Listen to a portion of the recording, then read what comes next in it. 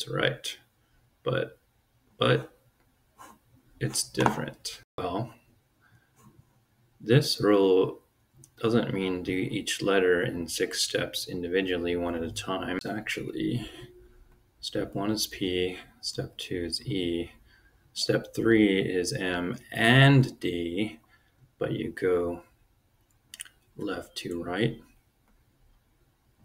And then step 4 is addition or subtraction, going left to right. So let's redo this using these rules. What do we have to start? 8 divided by 8 times, in parentheses, 6. So in this case, we start off the same, right? Because parentheses comes first no matter what. So that 6 minus 4 was 2. 48 divided by 8, bring down the other stuff, right? Times 2. Now is what we have, finished parentheses. Exponents again, we don't have any of those in there, so we can move past that step. We have to do that next if we encounter a problem with an exponent. Hint, hint, stick around.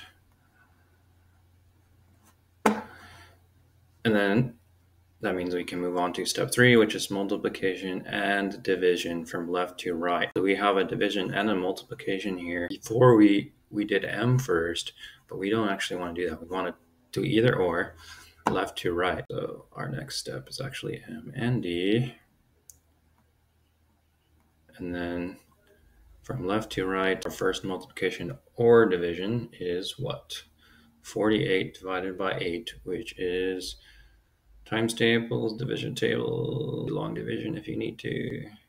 I don't know if your teacher allows a calculator, so maybe that's okay, but this is 6, right? Okay, bring down the times 2. And then we still have a multiplication, so we can't move on yet.